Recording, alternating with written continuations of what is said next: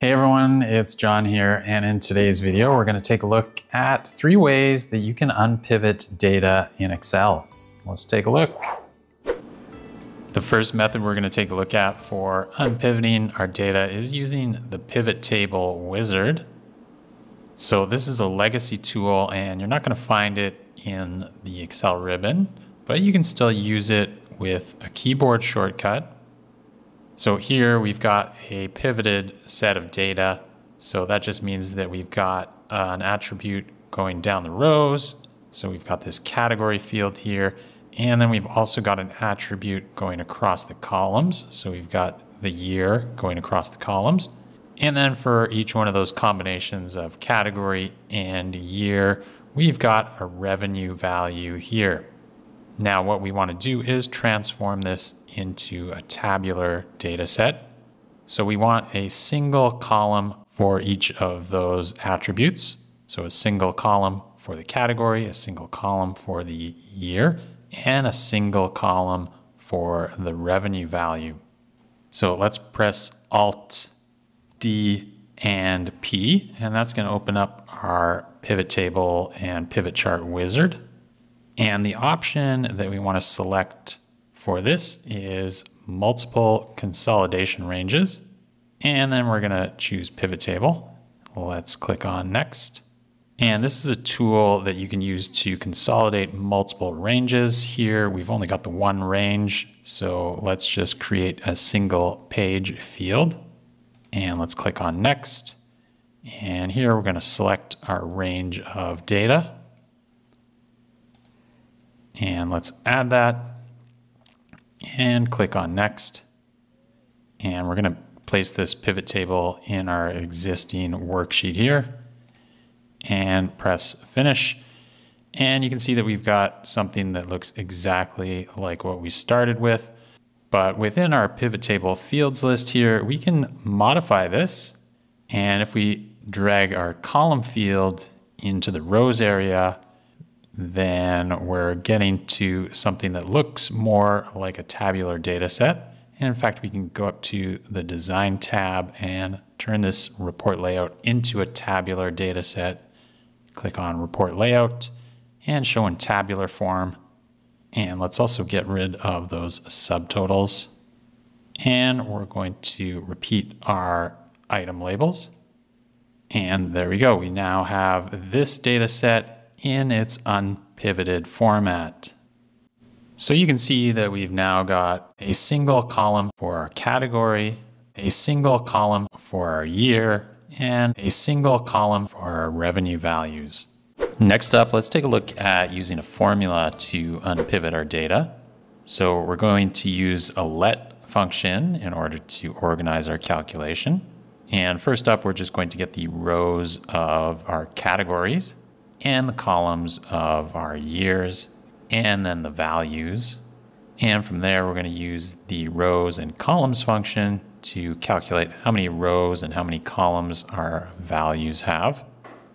And then we're going to use the make array function in order to make a column of index numbers.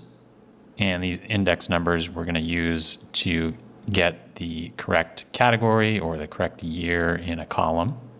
So let's just take a look at those. Let's just temporarily return our row index variable.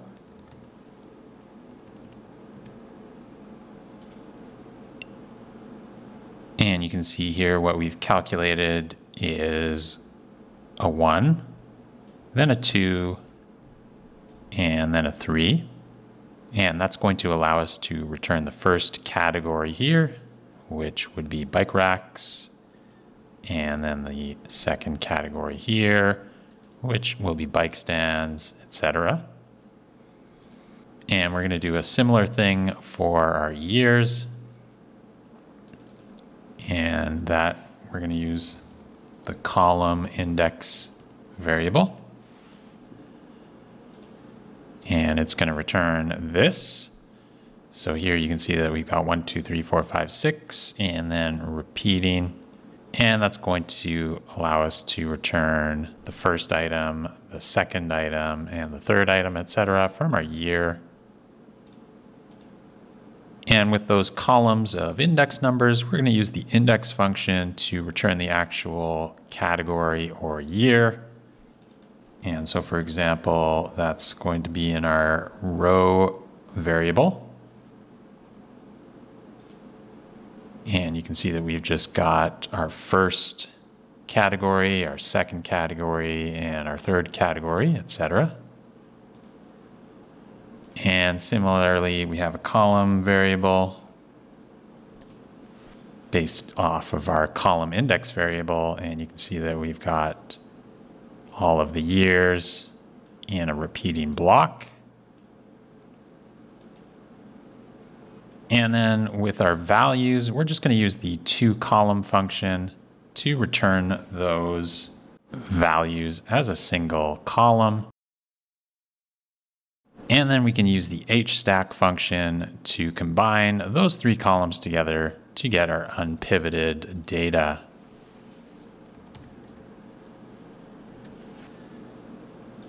And so the end result is we get our category column, our year column, and our values column of unpivoted data.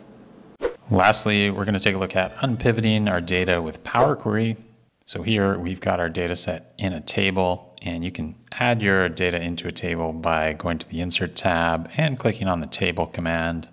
And once you've got it inside of a table, then you can use that table with Power Query. So we can go up to the Data tab and create a Power Query from table/range.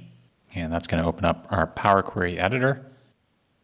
And here's our data in the data preview.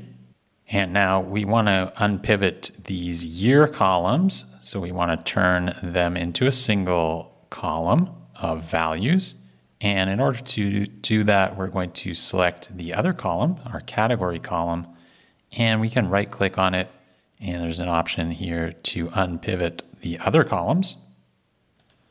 And once we select that, then we get our unpivoted data. So here we've got a single column for our category, a single column for our year, and a single column for our values.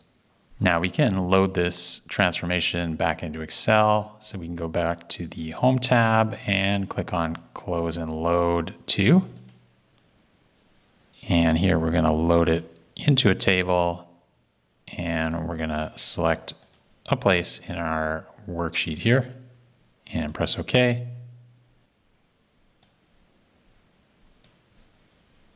And now we've got our unpivoted data with each attribute in its own column. So there you go. That's 3 ways that you can unpivot data in Excel. That's it for this video. If you enjoyed this video, make sure you hit the thumbs up button and subscribe to the channel for future Excel videos like this one. And we'll see you in the next video.